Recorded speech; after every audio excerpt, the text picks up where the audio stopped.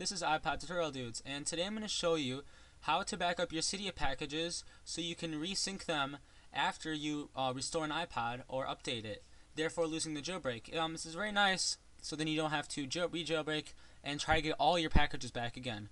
So what you're going to do is you're going to go to search, and you're going to search for xBackup.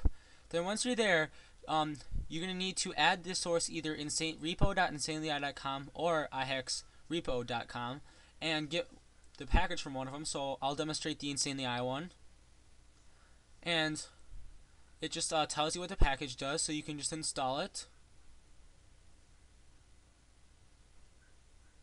and confirm. Then it's going to install it.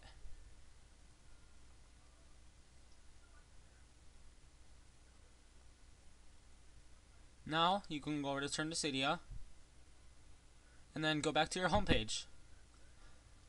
And now here you're going to see an app called xBackup. So you're going to want to open it. So what you're going to do is click on Backup, and then it's click Backup again. So what it does is it backs it up, okay, and it saves it into this folder right here.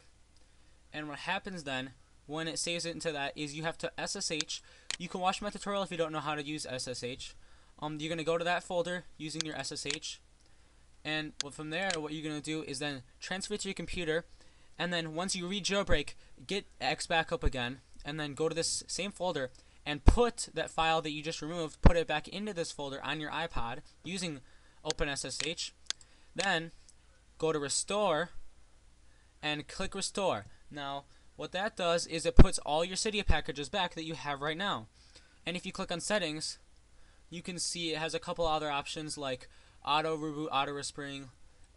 It has cloud. It has a bunch of nice settings here, and this is the quote-unquote pirated version, but it still has full functionality. So that's pretty much all there is to it. Hope you enjoyed. Don't forget to rate, subscribe, and comment.